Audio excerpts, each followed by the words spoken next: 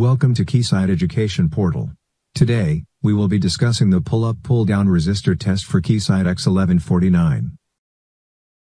We will start by doing an overview of the pull-up pull-down test.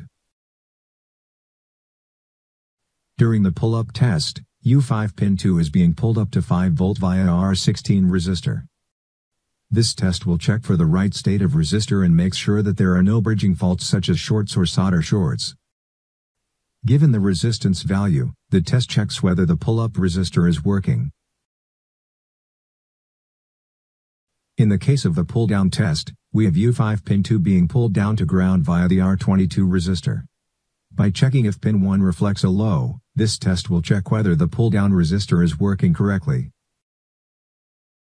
Now, we will proceed to the pull-up pull-down software guide. We will start by generating pull-up pull-down test by going to Process Outline, Generation and finally, Tests.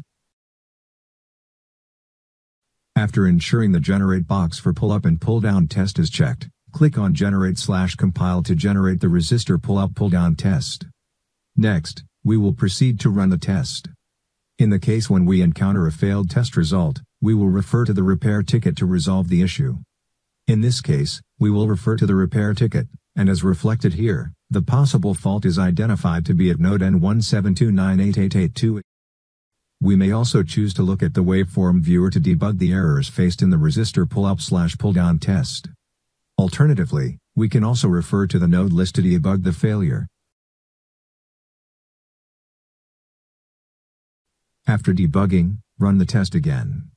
When the test result indicates a pass, it means that the resistor pull-up/pull-down test is successful.